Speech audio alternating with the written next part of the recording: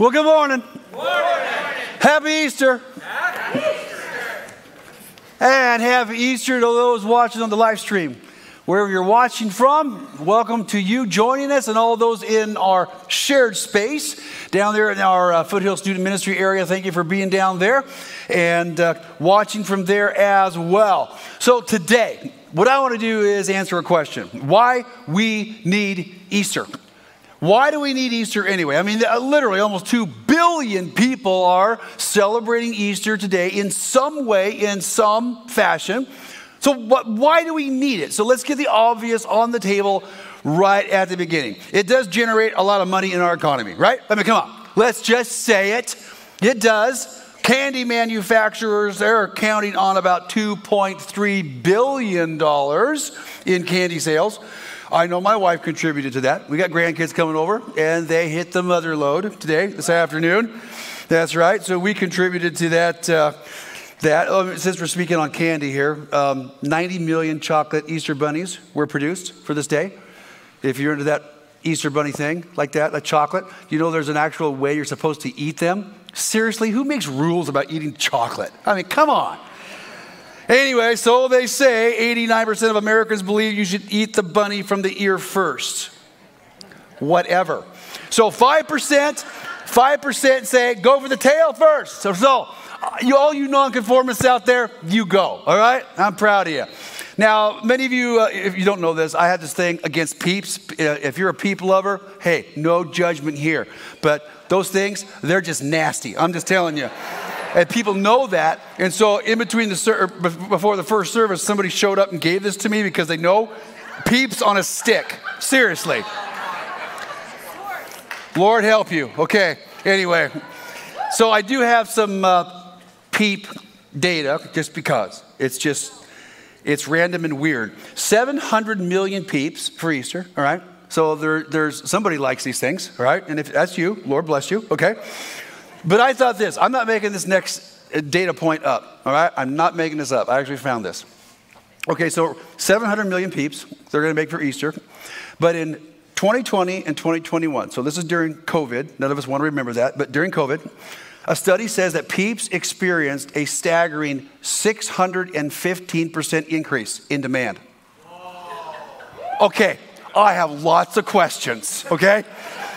What were people doing with all the peeps? Now, somebody's a math whiz out there, so you can go 700 million and then increase that by 650%, and somebody give me that. I didn't crunch those numbers. What was going on? Okay, so just weird. Number one, Easter candy. What do you think that is? Number one, Easter candy, the most popular Easter candy. Jelly beans. Jelly beans. Hate to break the news for you. That's number three. Number three. Number one, here you go, Reese's peanut butter eggs. Woo! Yeah. And some of you are like, no. Okay, settle down. Stay friends here. Okay. Let's move past candy. Oh, that's enough. Retailers need Easter because they're looking at making $3.7 billion on, like Easter clothing and baskets and eggs and stuff. Grocery stores, they need Easter because, they're looking to make over $5.7 billion on what many of us do after this. You're going out to a restaurant, you're having family over. I know we're having family over. We have like 32 people total. And we spent, I mean, good grief, just that one ham, I think, was 40 some bucks. Anyway, so moving on. So it's making lots of money in our economy, and that's also the Easter Bunny would be out of a job, I guess. So if you're doing the whole Easter Bunny thing, why do we need Easter? Why does humanity need Easter? Now, again, sure, it's a cash cow, generates lots of money. But for a Christian, for a believer, for a follower of Jesus, why would we think about something in the past? Why would we reflect on an event that took place 2,000 years ago? We're going to answer that question. Here it is. The past helps us remember. Easter reminds us of God's story about humanity. The events of 2,000 years ago, men and women, are connected to a greater cosmic story. See, today I want to introduce you to maybe a God that you don't fully know. Some of you do. But some of you have an idea about God that's simply not true. I'll get to that at the end. And I want to introduce you to a story that you may not have ever heard, or maybe you've never heard about it in its entirety, or maybe you've never heard about this thing. Yes, you heard about the resurrection. That's why we're here. But you've never heard it in the context of the story. Why is there a resurrection? Especially if you're new to this thing. You're new to church. You came because somebody invited you. You didn't really want to be here. Thanks for doing the loving thing. You're here anyway. Good job. All right? But if you don't understand what's the big deal about this whole resurrection thing, you will leave today knowing why it's such a big deal. You will know. So Easter reminds us. There's 4 things I want to share with you this morning, and we're going to go through this pretty quick. First, Easter reminds us of the reason. There was a reason Jesus came. Humanity was in a hopeless situation. So the Creator, since humanity couldn't fix the problem, the Creator came after his creation. So where did the problem start? The Bible tells us the story, Romans 5:12. When Adam sinned, sin entered the world. Adam's sin brought death, so death spread to everyone because everyone sinned.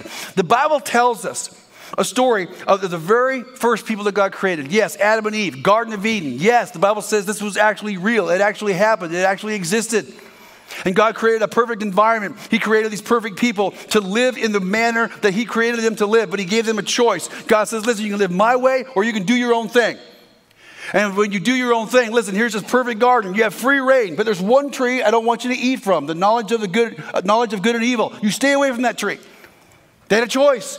And so what they did is they chose to do their own thing instead of God's thing. And then sin entered humanity from that point on. What's the big deal? They did their own thing.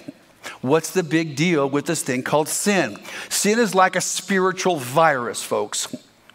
A spiritual disease that infects every person on the planet. There is no person that is immune from this disease of sin. Romans 3:23, for everyone has sinned. What does everyone mean? It means everyone. We all fall short of God's glorious standard. Again, so what is sin? It is missing God's standard, his glorious standard. So just like Adam and Eve, we all willfully choose to disobey what God says is right. For them, it was eating from a tree God said not to. But for us, how many times have we all known what the right thing to do was? This is the right thing, and we willfully choose to do the opposite. That's sin. And we all have the same problem. Well, Pastor Dale, I'm a good person. I didn't say you weren't a good person. You just have the same virus everybody has, called sin. All right, so what's the big deal? What are the consequences? Glad you asked. The virus of sin is terminal. It's that serious. It is terminal spiritually. It is terminal physically.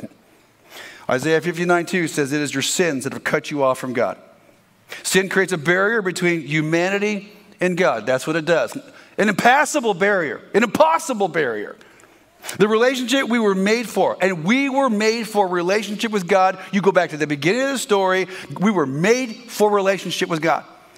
That whole relationship was destroyed. It was hindered because of sin. This actually creates what the Bible calls a spiritual death.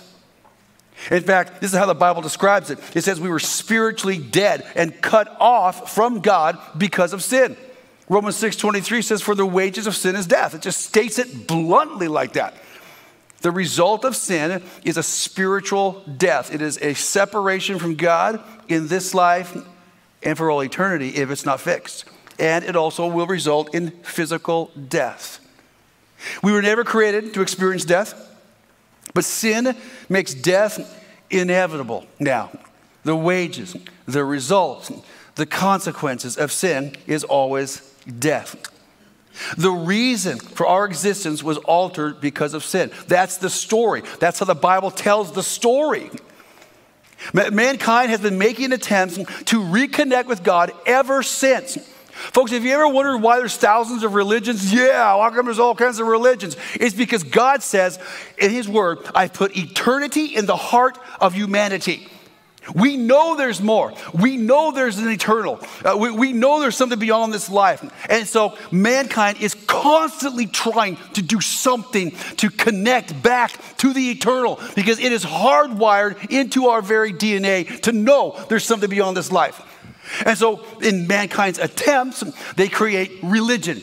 But religion is always a human attempt to fix yourself, to cure yourself, to try to cause yourself to reach heaven, reach paradise, become enlightened, experience nirvana. Pick your poison, okay? But it's just an attempt, and all it does is mask the problem. It never deals with the virus of sin. It never cures it. It simply treats the symptoms. Religion just treats the symptoms. It never cures the problem. So Easter reminds us of the reason. Jesus came because we were hopeless without him. So Easter reminds us of the ransom. You're thinking, ransom? This is the second thing. Mark 10:45. This is Jesus. This is what he said about himself. Not my opinion. This is Jesus. He's talking about himself. For even the Son of Man, he calls himself the Son of Man, came not to be served, but to serve others and to, here it is, give his life as a ransom for many. Jesus never showed up to simply be a good teacher or create a new religion. You might believe that about Jesus. Listen, I'm really glad you're here, and I respect your opinions, but that's a wrong opinion. Jesus never said that about himself. He did not come to start a new religion. He didn't come to just be a good teacher. He came to be a ransom. And that might be really new to you. A ransom for sin had to be paid. God's justice had to be satisfied. He came to be the cure to the cosmic problem of sin that invaded humanity. And you're thinking, why would he do this? Why would he just wash his hands of us, all right? It's because he loves you. I know it says God loved the world, but today I want you to realize that he loves you. Look at the word of God, 1 John 4:10. This is real love. This is real love. Not that we loved God, but that he loved us. He loved you and sent his son as a sacrifice to take away, yes, our sin, your sin too. So God came after us. God loves you, and his love compelled him to be the cure. He took away the penalty of our sin, and what he did is he satisfied justice. And I want to explain that really briefly. You're going, what do you mean he satisfied justice? Justice, true justice. And God is a just and holy God. Justice requires a punishment. Where there are no consequences for wrong behavior, there is no justice. We all know this inherently. This is why we get so upset when we watch the news. We see things happen that are wrong. They're just wrong. And there's no justice because there's no consequences. There's no punishment. We're not being mean. We have justice hardwired in us. There's justice when you break the law. You go out and drive 60 miles an hour on Main Street. Please don't, okay? But if you do, you're going to see those little red and blues behind you. And Malala's finest will pull you over. I am guaranteeing you will get a ticket for doing that because justice requires it. Well, since the wages of sin is death, the consequences of sin is death, Jesus came to be the ransom, the payment to satisfy God's justice in our place. We were guilty. How did he accomplish this? Jesus' death on the cross was the ransom for our sin. Now, I love this passage in Colossians 2. It is one of the clearest explanations of what Jesus did on the cross. Look, for you. Colossians 2 says that you were dead because of your sins. So see how it's talking about the spiritual death. You were not alive in your relationship with God. You were spiritually dead because of your sin, because your sinful nature was not yet cut away. Then God made you alive. See, he created something new inside of you with Christ, for he forgave all your sin. How did he do that? He canceled the record of the charges against you. You see how it's even in legal language? What do you mean charges against me? Everything you've done wrong, God already knows. He knew everything you would do wrong. He knew every willful choice you would make against him 2,000 years ago when he hung on the cross. Knew every wrong choice. Loved you anyway. And as Jesus was hanging on the cross, look what it says there, okay? He took those charges against us. He took it away by nailing it to the cross. That's what was happening on the cross. It was not merely a Roman crucifixion. It was not merely an angry mob. It was not really bad luck. That's not what was taking place on the cross. It was the plan. God became man, and he lived amongst us. Yes, he taught good things, but the plan was to go to the cross, and as Jesus hung on the cross, your sin, my sin, the sins of the world were being nailed to the cross with him, and he paid the price. And that's why when Jesus died, he says, it is finished. What's finished? Justice satisfied, ransom paid, sins forgiven. That's what that meant when he said it's finished. Yeah, amen. Now we're going to get to the resurrection. Oh yeah, the resurrection. That's the proof. That's the proof. The power of sin and death now was broken. But since the wages of sin was death, Jesus paying the price for sin had to result in resurrection. The death wage was paid, and now death itself has lost its power. So the resurrection is essential. The sin virus is terminal, and the only way for there to be a cure to sin is by conquering death. So how do you prove you've conquered death? There's only one way to prove you've conquered death: resurrection. And that's what Jesus did. 3 days later, death and sin have lost their power. And Jesus, through this resurrection, became the cure, the antidote, and everything that humanity needs. Easter reminds us of the ransom, and that was Jesus. Now, Easter also reminds us, because of that, there can be a restored relationship. Restored relationship. The relationship that was lost with Adam and Eve can now be restored. So look, you and I are invited into a relational experience. Look at these verses that are describing what we're invited into. Look at 1 Corinthians 1:9. God will do this, for he is faithful to do what he says. He's not going to lie. He's forgiving us. And he's invited you into, check this out, partnership. Partnership with his son, Jesus Christ, our Lord. Romans 5:10 says, for since our friendship with God, isn't that an interesting word? Our friendship with God was restored by the death of his son while we were still his enemies. He came after us and restored the friendship. Jesus came to restore the relationship that was lost. He didn't come to create a religion, folks. I'm going to say it again. He came so that we could enjoy a present relationship with him. Jesus is alive and he's with us, and we can experience him in this life. And so we are invited into religion. Religion is dead. So we're not invited to something that's dead. We're invited into a person who is alive. And that's why it's called a partnership. That's why it's called a friendship with Jesus. You can't have that in religion, but you can have that with someone who's alive. This doesn't sound, again, like a religion, does it? It sounds like something that is very real, very personal, very experiential, and it is highly experiential. So how can we experience this partnership, this friendship, this experience with God through Jesus? We're invited to accept Jesus and his ransom. It's very simple. John 1 says, but to all who believed and accepted him, he gave the right to become children of God. They are reborn. See, there is that thing again. Something now is awakened. It's created. It's something new. Spiritual life happens in me.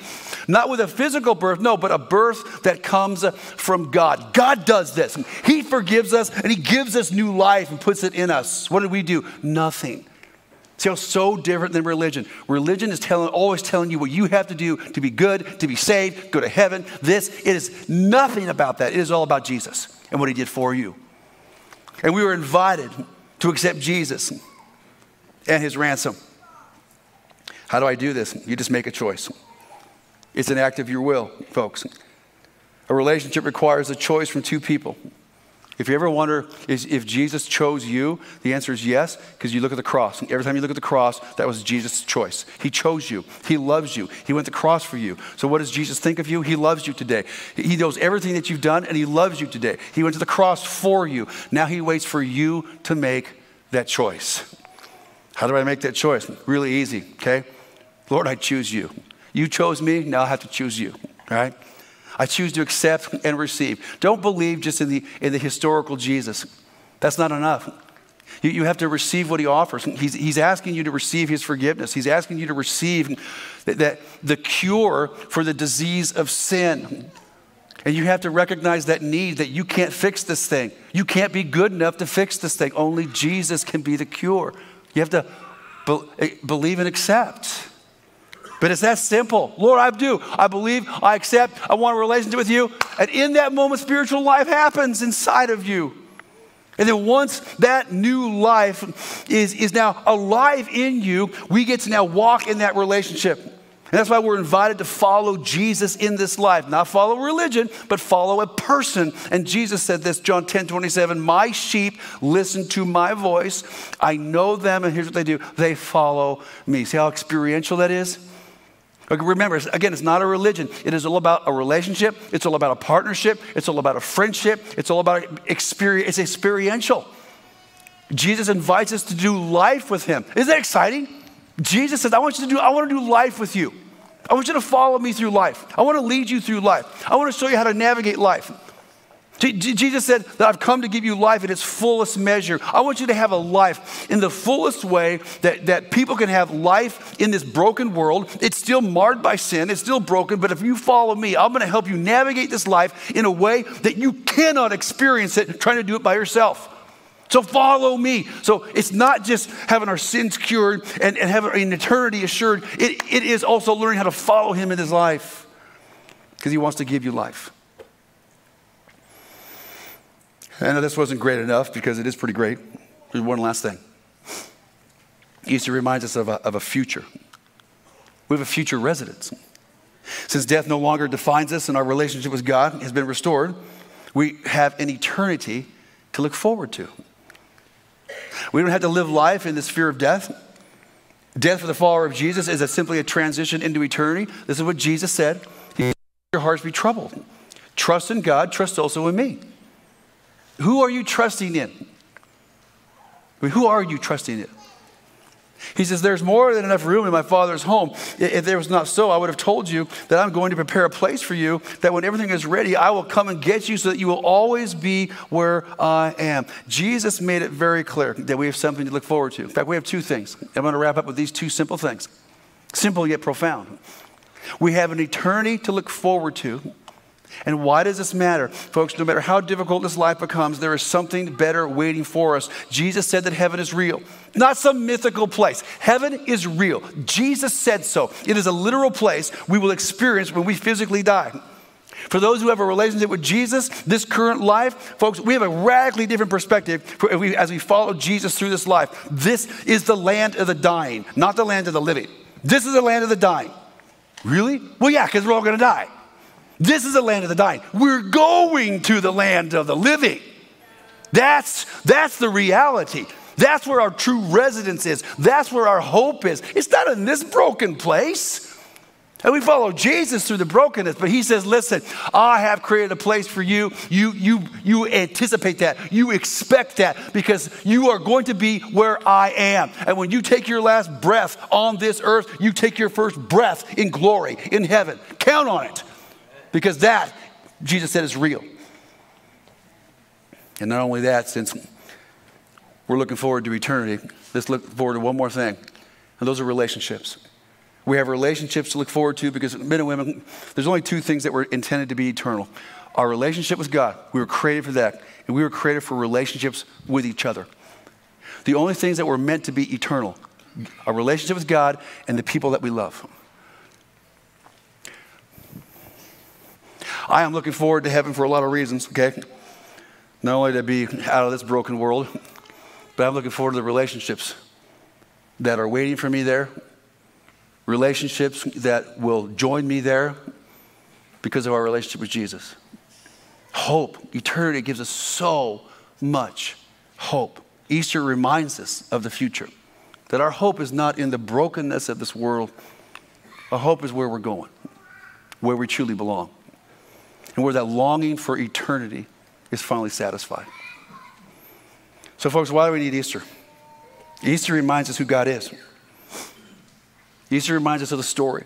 Easter reminds us what God did so that we could have a relationship with him. It reminds us of the story of God's redemption. And that's really what the Bible is all about. How God draws people back to himself. This is who God is. This is what God does. See, as we finish, I've had so many conversations with people over the years who they have an idea about God, and maybe you have an idea about God here today too, and And sometimes our idea about God or our belief about God just isn't accurate. And a lot of times people reject God or they reject Jesus because they have a made-up version of who God is in their heads. Sometimes because of really for painful experiences. Sometimes because they've had really bad experiences in church. Or they've had really bad experiences with church people. Well, let's just call it out. Sometimes that's reality.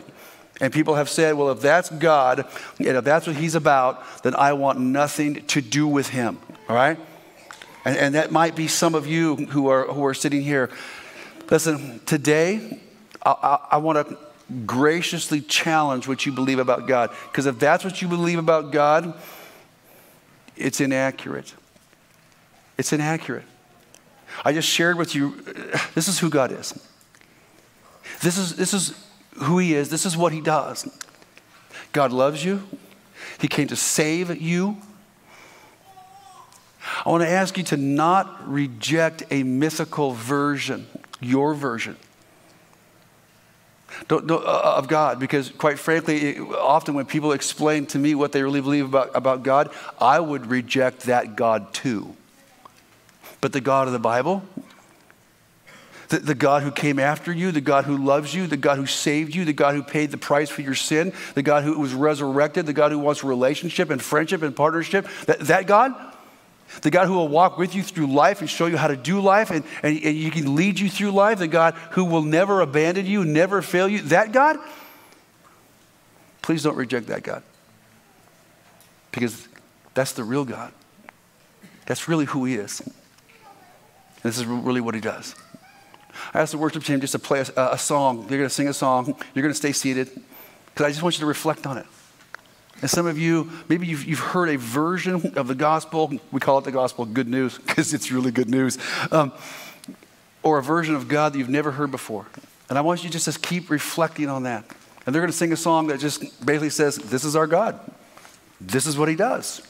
He saves us. And today I just want to ask you, I'm just going to be straight up with you. Let God save you today. So you listen to this song, stay seated, keep reflecting. I don't know, come back up and we're going to pray when they're done. Yeah, that's who Jesus is, okay? Bore the cross, crushed the grave, beat the grave, and he came to save. So as I finish, I'm just going to say it again, please. Listen, if you're going to reject Jesus, you better reject the real Jesus. Not some Jesus you make up in your head. Because the Jesus of the Bible, he came to save. He came to save. So some of you, I know you've never made any kind of a decision for Jesus. Maybe you've just never understood it that, wow, I need to be saved. You do. Every one of us. We have the same problem. But we also have the same cure. It's Jesus. That's why Easter's such a big deal. That's why we get all excited about it. And sometimes weep over it. Because he saves us all. You too. So, let's pray. So just bow your heads. And if you've never invited Jesus to save you, it's really simple. You can just, in your heart, just go, Lord Jesus, save me. It is that simple. Lord Jesus, save me. Forgive me. I believe you. I receive you. And if you'll pray something that simple, spiritual life, connection with God begins right now. And now I invite you to follow him. Maybe some of you have been away from God for a very long time. Hey, guess what? He's still here for you. Maybe you invited the Lord into your life years ago. But you know what? He's still waiting for you to come back. He loves you just as much as he ever did. He never walked away from you, even though you walked away from him. And it is completely appropriate right now for you to say, Lord Jesus, would you save me too? Save me too. Bring me back to you. This is who God really is. Lord Jesus,